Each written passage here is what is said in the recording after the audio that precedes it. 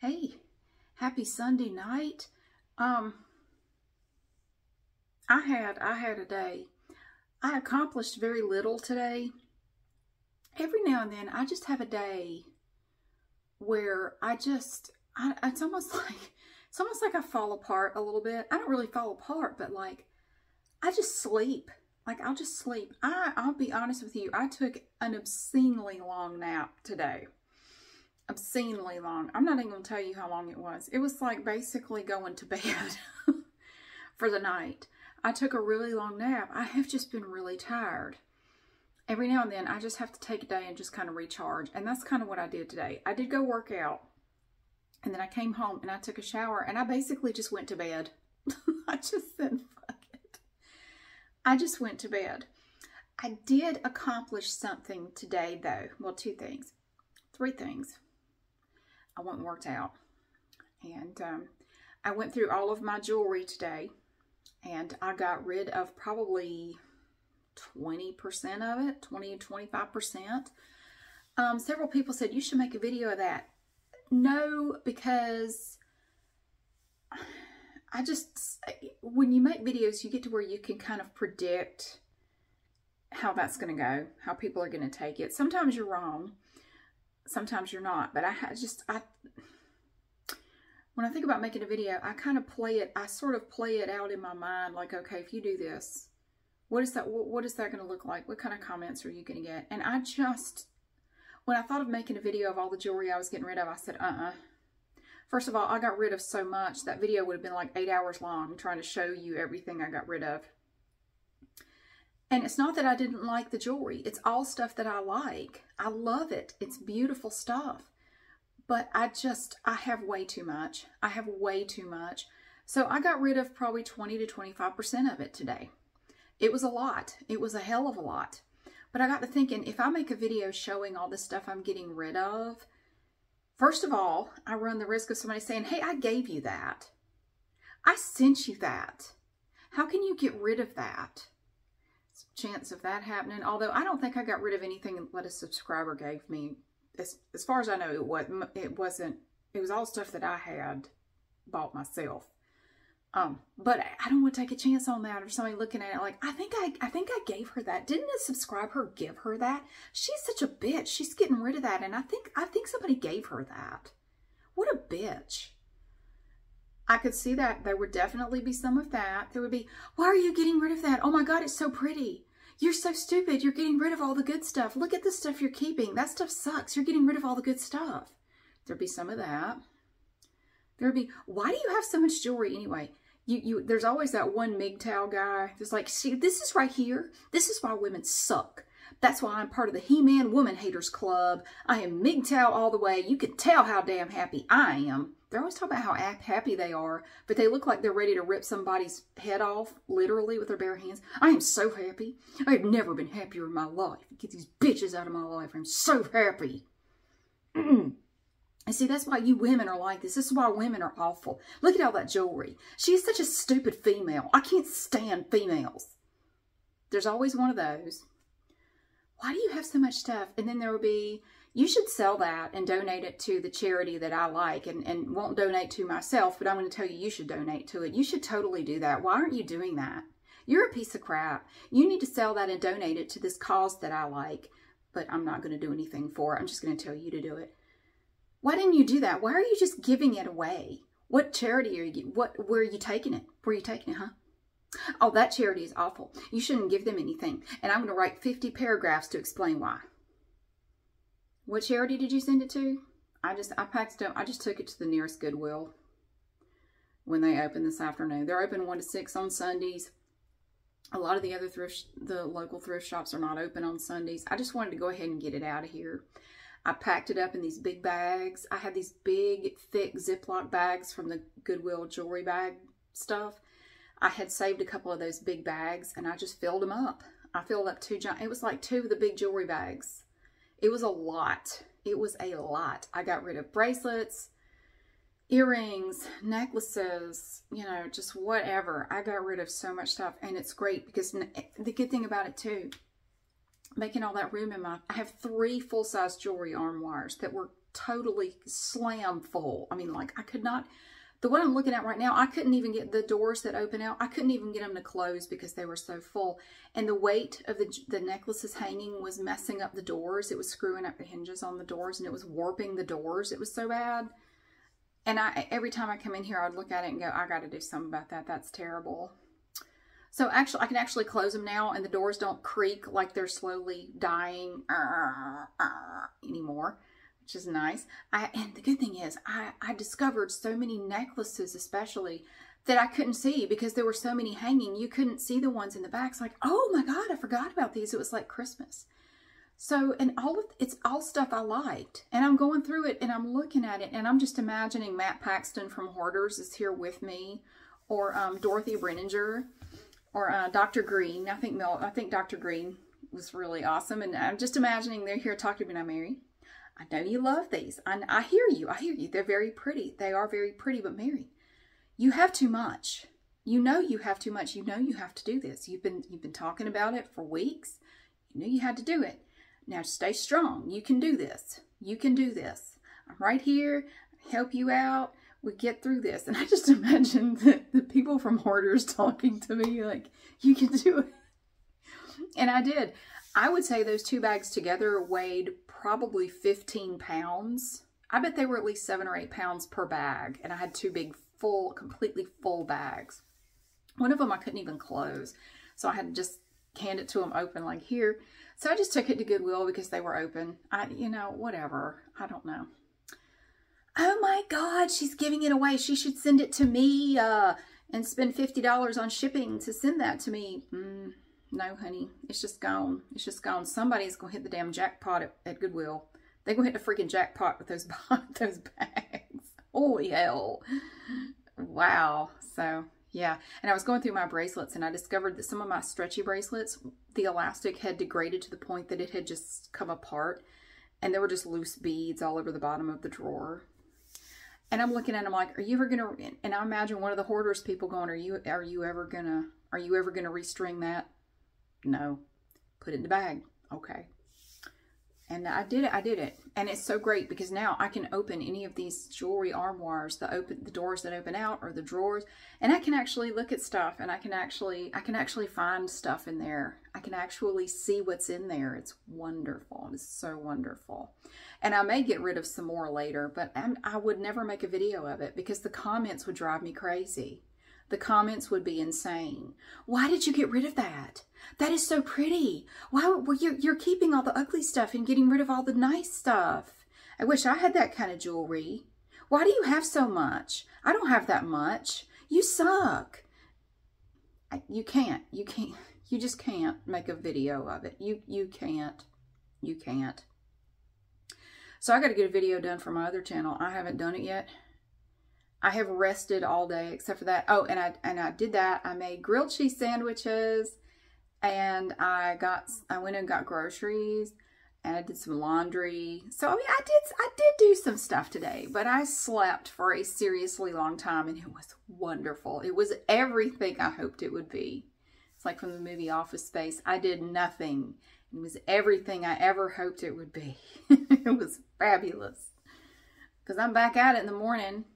I found out I got a bill in the mail from my kid's dentist. I always get these things on the weekend, so I have all weekend to stew over it. I got it yesterday, and apparently long story short, I'm self-insured, and the insurance I had was very expensive and very shitty, and the dentist would submit bills over and over and over, and they would just ignore these claims and just wouldn't do anything with them. And they backed up for a period of like 1.5 years. I really wish the dentist office had said something sooner. So maybe we could have done something, but they waited like a year to tell me that there was a problem, to the point where there were $1,600 worth of claims that were not paid by the insurance that should have been paid. They were all just like standard things that they were supposed to pay, and they didn't. So long story short, they submitted everything again, and again, the insurance just ignored it. And they're just not paying any of it. So now it's at the point, it's like, look, somebody's got to pay this. You're going to have to pay it. So I'm going to have to pay $1,630 that I was not expecting to have to pay. But they're saying, look, your insurance is not responding. Somebody's got to pay for this. So I'm going to have to pay for it, or it's going to go to collections, which I don't want. So I no longer have that insurance, thank God. But I had a feeling, I thought, you know what? They're going to resubmit all these claims, and they're just not going to pay them. They'll find some stupid reason for why they don't have to pay them. And apparently that's exactly what happened, because they didn't pay 1 red cent of any of the claims. Not 1 cent. And it was all stuff they were supposed to pay for. I paid my portion of each visit. I paid my part. They didn't pay any of their part. Not 1 penny. So that is one of the main reasons why I no longer have this insurance, because it's bullshit and I'm not dealing with them anymore. So anyway, I gotta take care of that tomorrow. I have my day job I have to do tomorrow. I have a big box of stuff to go to Cosmetics for a Cause. Most of it is from those Walmart beauty boxes. I just went ahead and packed up a box to send them, and they collect makeup and hygiene products, and they distribute them to facilities all over the country that need things like that, or take things like that, like shelters and stuff. So I'm sending them that, and I got to work and everything. So I gotta get on it. So I'm sorry this is so short, but I've got to get a video done. I don't even know what I'm going to do. Honestly, I don't even feel like doing anything today. I'm not in the bathtub, by the way. I'm sitting on the edge of the bathtub because I'm tired and my foot hurts. I don't know if I have a bone spur, what the hell it is, but my foot hurts. I've been on it too much today, and I'm sitting down because I'm tired. But I think I'm just going to read some recipes. I found these, I love these things, these little paperback recipe books that churches put out. They will ask the congregation to submit recipes, and they'll put together a recipe book. I love these little recipe books. I found 3 of them at Goodwill a few days ago. I might take one of those and just read some recipes, because those are fun. You don't have to worry about copyright problems. They're not going to come after you for a copyright. Like, these books are like 20 years old. They're from some little church, and it's like nobody cares. I don't have to worry about copyright stuff, and those books are always fun to read. So, little recipes, so I'm going to do that. I have to show you the little gnome I found at Goodwill yesterday. Look, it's my little Tom Clark gnome. I paid 99 cents for my little gnome. You see, it looks like he's holding a shell. It's a laptop. See? Laptop. Isn't that cute? Look at the details of my little man. Boop tried to chew on his hat. I had to shoo her away from him. He's just adorable. Look at all that detail. He's sitting on a pumpkin. He's adorable. I can't decide if I'm going to keep him or put him on eBay. I'll probably just put him on eBay. I do have another Tom Clark gnome that I found at Goodwill for $5. It's a lot bigger than this one.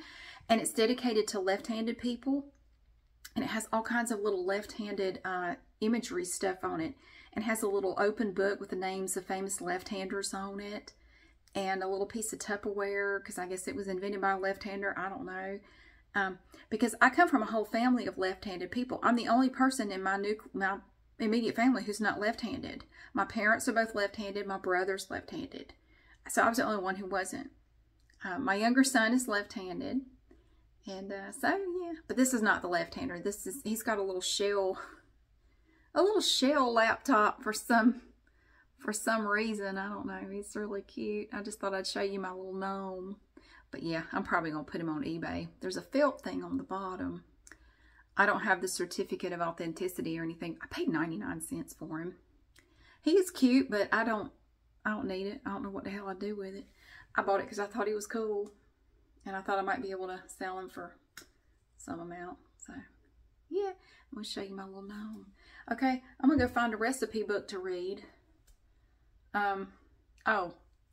Somebody asked me a question yesterday, and it's a valid question, and it's one I ask myself. You know, they're like, the person said, if you're thinking that the world is going to end, like, you know, everything's going to collapse, why are you making arrangements to have siding put on your house? And I ask myself the same thing, like, what am I doing? But here's the deal. My philosophy in life has always been hope for the best, plan for the worst.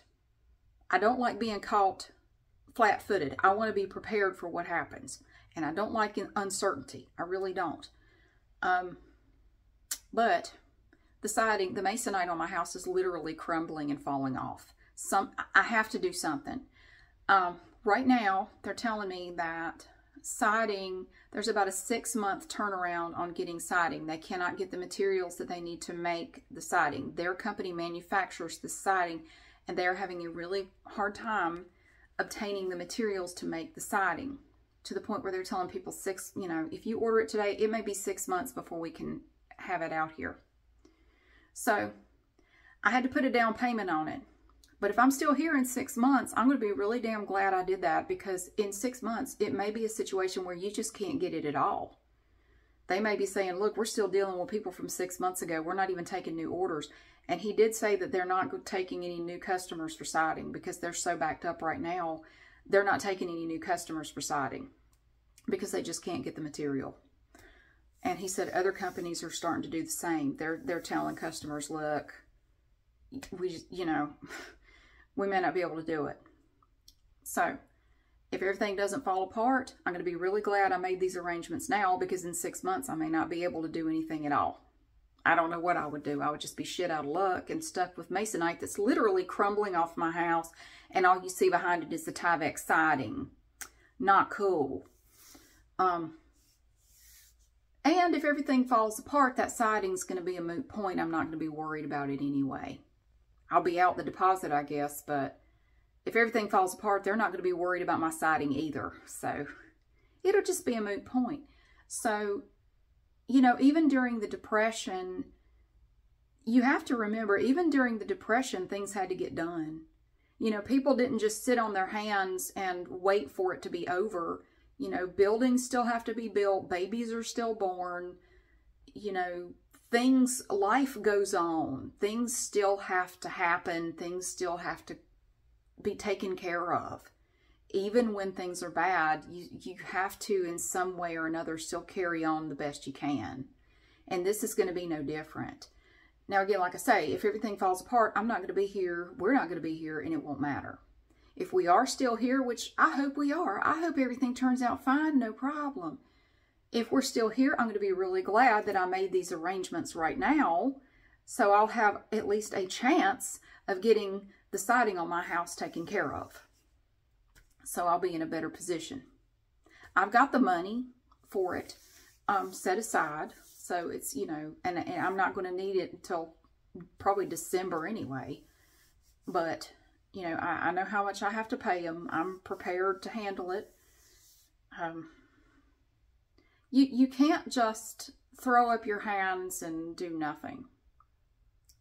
It's kind of like we're living sort of in the twilight zone right now, where it's like, yeah, everything feels weird, but I look around, and sometimes I look around, like I went to the grocery store today, and like everything looks okay. I mean, there's stuff here. You can buy things, and yeah, the prices have gone way up, but you can still get it. Well, in 6 months, it may not be that way. I don't know. Hope for the best. Plan for the worst. Do the best you can. So the reason I went ahead and made arrangements to have the siding put on is because it needs to be done. And if we're still here, it will still need to be done. It's not going to stop degrading because the world is falling apart. That masonite will continue to crumble regardless. So I hope that we're still here, because that will mean things have not gone completely to shit, and that's what really matters to me. I don't want everything to go to shit. I really don't, because I know there are millions of people out there who won't be able to really do anything. I realize that. I'm in a really good position that most people are not in, mainly because I've been aware of this for a while, and I've had time to start preparing. And I grew up with someone who was kind of a prepper anyway, who's been talking about the collapse of society since I was knee-high to a grasshopper. I've been hearing about it all my life, that society's going to collapse, the government's not going to help you, you're going to have to take care of yourself. I've heard that all my life. I already had that mindset. Most people are blissfully ignorant. And when I say ignorant, I don't mean stupid. You're not stupid. You just don't know what you don't know. And you know a lot of things that are just not so. You know a lot of things that are not true. You really do. And I hope that you can continue to be that way and be fine. But we've lived through a remarkable period of time that at no other time in the history of humans have they ever known. We have lived through a remarkable period of calm and cushiness, and we're all fat and happy. We don't know any different. We think we've struggled, but if you were to talk to people who lived through just the Depression, they would laugh at you if you said that. They would laugh in your face because it would be funny. You have no perspective. How did I get off on this? So, hope for the best, plan for the worst. But there's always hope. And I do have hope that maybe somehow it won't be as bad as I fear genuinely that it's going to be. I hope I'm wrong. I hope I'm wrong. But every day that passes, I feel a little bit more and more certain that I'm not. But yes, I went ahead and made arrangements to have my siding put on, and I don't regret it. I don't regret it. Because shit still has to get done. Shit still has to happen. I will continue to pay into my retirement account. I put money away in my retirement account every month. I will continue to save money as I can. I will continue to pay my bills and, I take care of my responsibilities like always. Even though I don't know where we're headed. Shit still has to get done. So that's what I will continue to do. Until such time as shit falls apart and that's not possible anymore. And then I will be living a totally different life, as will a lot of other people. And I don't know what that's going to look like.